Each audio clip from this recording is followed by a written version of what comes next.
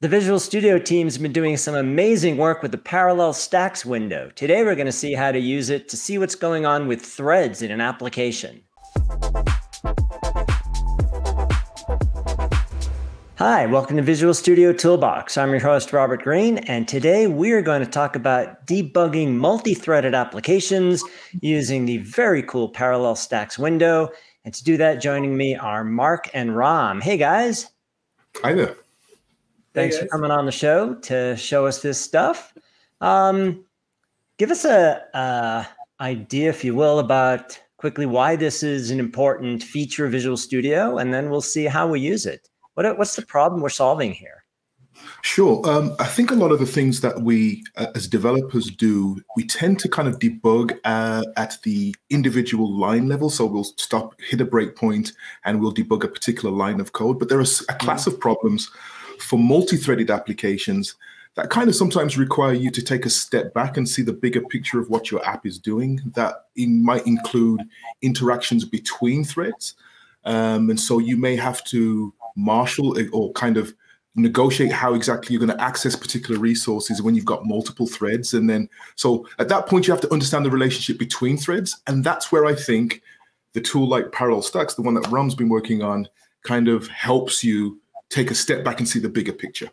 Now, is a multi-threaded app something that I set out to write, or are my apps multi-threaded and I might not even know that? So when it comes to threading, usually you're very explicit about creating a new thread, but we also kind of use asynchronous programming as well. That's kind of more task-based, that allows you to kind of do some of the sophisticated type of parallel programming without necessarily knowing all the details of how threading works. So the parallel stacks window actually allows you to see views of both threads and tasks as well. That sounds exciting. All right, how's it work? Cool. Well, I've got this really cool demo that I think would be useful for us to kind of talk about this conversation all up. This is actually an open source project. My good friend Christophe Nassar and his colleague Kevin Ghost wrote this application actually years ago to talk about parallel stacks window, which is a window we have here. This particular app is a fairly straightforward application. We have three cats that are buying and selling cat paraphernalia, things like catnip and tuna and all the kinds of stuff. And as you can see, it's an app here, and they are kind of trying to replicate a kind of stock market where they're selling and they're putting these orders, and then we have a transaction history of the orders being sent through. So I'm going to go ahead and start the application. And you see Garfield started to sell a bunch of boxes and tuna, and you see the transactions are starting to fill. Everything's going perfectly and swimmingly. But what we imagine as a developer, I'm thinking if I've got three cats, I probably need three threads to process it. And so all of them are selling and making these orders, and hopefully the transaction list. And as you can see, for the last few seconds, it's actually stopped selling, and that shouldn't have happened. We actually should have had continual selling this whole time I'm talking, but as you can see, it's stopped. And what we can do with Visual Studio is help you in a multi-threaded scenario. And that's where I think the power of parallel stacks really shines. Let me kind of show you what I mean. Cool. So I'm going to pause the debugger, and you can do that over here by hovering over the pause. It's a Control-Alt-Break if you want to know the shortcut. And I'm going to pause the debugger. And now I'm actually stopped, right? So traditionally, when I want to know about the threads, there's a drop down right here that I can list all the threads associated with the application. As you can see, there's quite a big list. Now, I could literally go into each of these threads. You can see Cat Felix is a thread on 20744 right here. I could go into each of those, but I'm not going to do that because that would take too much time. Gotta be a better way. Yeah, exactly. This is where I think the power of parallel stacks comes in. Probably what most developers would do at this point is probably call it the call stack. And actually, this is some of the stuff, really cool stuff that Ram's been doing already. You can see it's actually in this call stack. It's referencing that it's waiting on a lock owned by a different thread 31648. And that's not usually a bad thing, but the line above it is actually a known bad situation in this call stack. So my code has said line 65, we're going here, line 145, and it's waiting right here, right? So this is essentially waiting, but this deadlock is saying, I can't go any further. In fact, a deadlock is, it's never going to recover, ever. It's going to sit here in this deadlock. And so that paused kind of transactions you saw from Garfield and so on and so forth are never going to recover. And so it's important for us to kind of debug what's going on here. So there is a new way to get to the parallel stacks window that I really want you all to see here. It's the view all threads here. And you can get to that by hitting Control Shift and DS. So I'm going to click that, and my parallel stacks window is open up here. Let me kind of widen this out so you can get a good view. Like, this is the parallel stacks window. Down the bottom right here, depending on how many threads you have, you will see the kind of really big picture. Remember, in some scenarios in production, you can see hundreds or even thousands of these threads. And so using this drop down is not going to be practical here, but this gives you a visual representation of your threads. And I'm going to explain just a part of that right here. So on this left side, you see this blue outline. That's actually me showing you that there's 45 threads involved along here. And it starts off with clear expired order. And it goes on to this left-hand side and says 44 of the threads are waiting on thread 31648. We are in a deadlock situation with 44 of our threads and never going to recover. And so now I know now that it's not just a single thread that's involved in this deadlock. Parallel Stacks is inviting me to look at the entire process and all the threads running underneath this process. So my job as a developer now is to understand why I have a deadlock, but I don't necessarily, wouldn't be able to understand that if I didn't kind of have this big picture view. I hope that makes sense. That's cool. Now you say this is a new feature. It's new in 2022, 17.5. So we've actually, Ram's been doing some fantastic work. We've had this feature, Parallel Stacks, for a while, but we've been perfecting it really over the last couple of releases. 17, this latest preview that's out right now has most of the features we're showing today. This is actually, we're actually giving you insider look today, because this is actually an internal build. You can kind of tell by the top right side.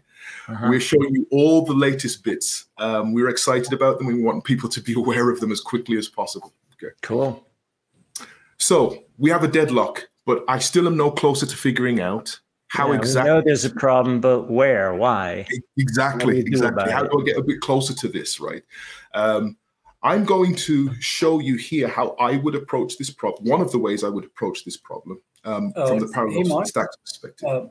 Just like taking a step back also, so just to maybe clarify what folks may actually be looking at. So these are actually the call stacks of all the threads that are in the process, right? Great point. We take all the call stacks of each thread and we kind of start grouping them together. And that's the view that you're seeing right here, right? So each node is kind of a fragment of a call stack. Like whatever is common, we start smushing it together. And so that's kind of the view that we see. And if you can see that there's a kind of a blue outline on the on a couple nodes on the left, and that means that those nodes contain the current call stacks. For example, if you go to the debug location toolbar on the top, it says that the current thread is 31140, right? And similarly, now if you were to hover over the nodes like 45 threads and 44 threads, that means our current thread 31140 is one of the 45 threads. If you scroll down, you should see that right there. It's one of those, and it's one of the 44 threads above. So this is just kind of a bird's eye view of everything that's going on in your process. So I just wanted to cool. Attention. Go ahead. That's a perfect point. There's 45 threads here that have the exact same call stack, doing the exact same thing. For example, if this were a web app, for example, and maybe I have thousands of users coming in, making an order at my site, I may see similar things, right? I may see thousands of these threads. We kind of categorize those threads really conveniently for you to look at. That way, you don't have to, as a developer, go to each, switch between each thread, try to figure out where it sits in the context of your app. Parallel stacks is the big picture view you want to start looking at these types of these multi-threaded problems with. And then you kind of drill down, and that's kind of the next step. Let's kind of drill down into this problem a bit more here. And you could also just compare the call stack window and the parallel stacks window. Like it's pretty much, you can just see that it's the same thing. It's just, kind of grouped into. So let's raise this up a little bit. Yeah. And this is the call stack of the thread that's currently the blue outline. Okay. And that represents, you can see line 65, line 145. That's the same as the bottom node. And it's exactly the same thing. So it's showing me, this is showing me a specific call stack. And this is showing, the parallel stacks window is showing me where this call stacks sits within the entire process and its relationship to other stacks as well. All right. And then from there, we can go to the lines of code that are causing the problem, right? Exactly that. Yep. So let's actually look at what it's saying. This is waiting on a lock owned by thread 31648. We can actually click to that, double clicking on this.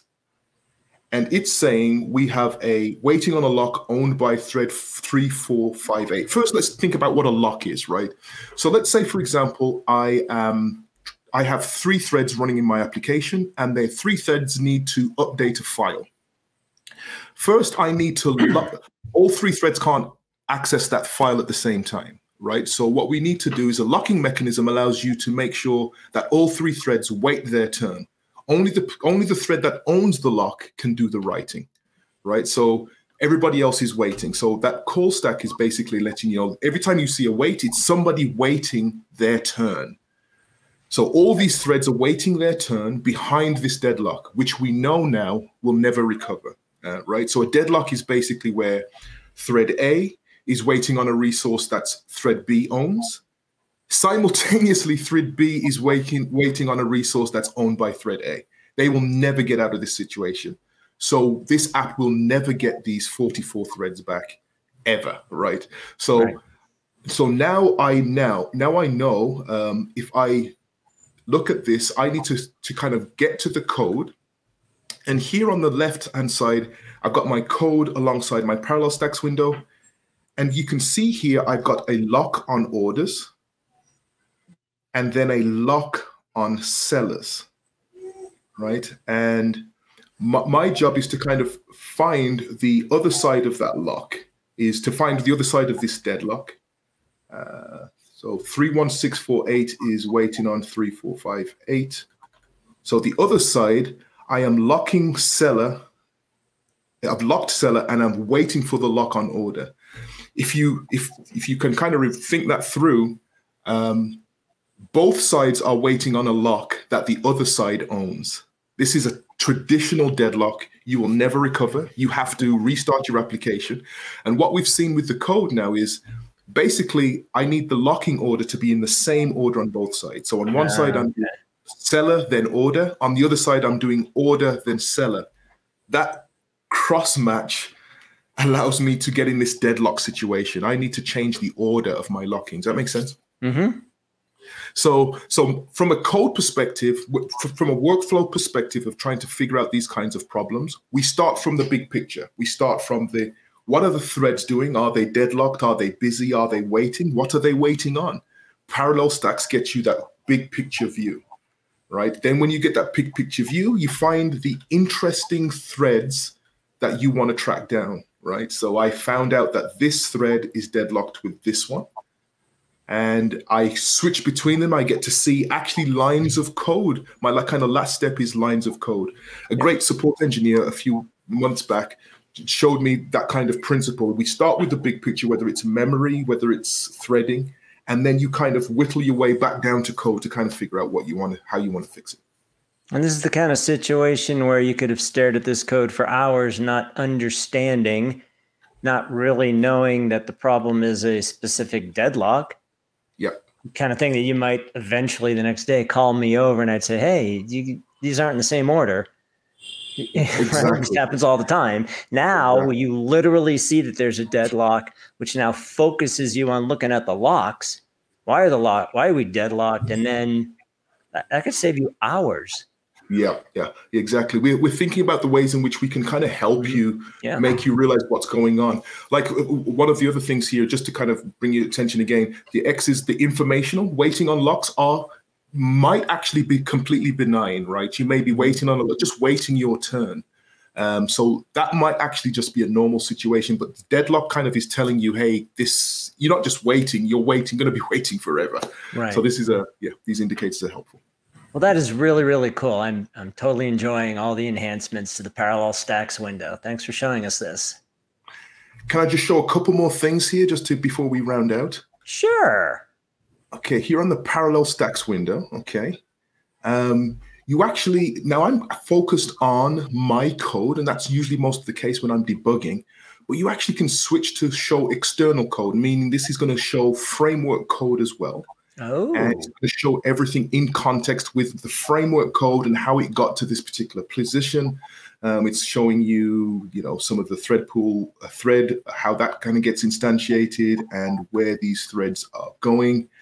I can also have a toggle that shows me the method view. So again, I can kind of focus on the methods that are called as part of my thread, rather than think about this at every single frame. I can think about this as a method view. And so you can see that I'm in clear expired orders right here. I really think that's a helpful thing. Yeah, that's cool. Also, if we go back to show external here, I can select nodes that I might want to share.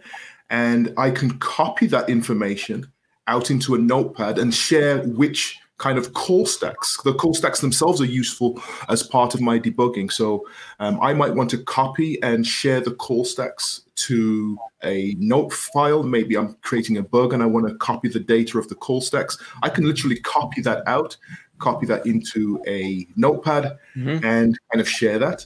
And finally, I also have the opportunity to save a diagram of my call stack. So I can literally save a file in the PNG format.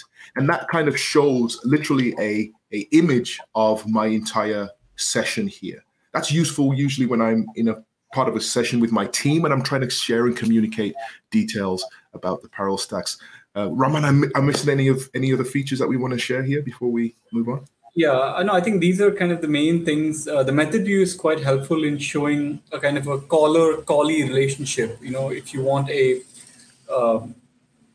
typically the parallel stacks might have a lot of stacks and you want to kind of focus on, your method, which is interesting to you. You can select that, toggle to the method view, which will show the entire stacks from the point of view of that method that is selected. So it's quite helpful in, kind of trimming the stack to a subset of frames that you're interested in. And yeah. Awesome. You can also, No, go ahead. Okay. You can also kind of select an entire stack by just double clicking a node. Like you can double click in the regular view. You can just double click, Mark, if you could probably just bring that up. Yeah, so you can get out of the method view. Yeah, so you can just double click one of the nodes on the top, the node headers on the top, and that will select the entire stack. And then you can Control C and paste it to an email or in some kind of chat. So it just makes for an easy way of selecting an entire stack. Yeah. Okay. Very cool. So this has been awesome. Thank you so much. Now I did see that if you click in view, it says threads now, but there was a second choice in there, right? Yeah. Tabs. Let's cover that in our next episode. Cool. What do you think? Yep, sounds good. Love to. All right. So hope you guys enjoyed that. Stick around for the next episode where we'll look at tasks. We will see you next time on Visual Studio Toolbox.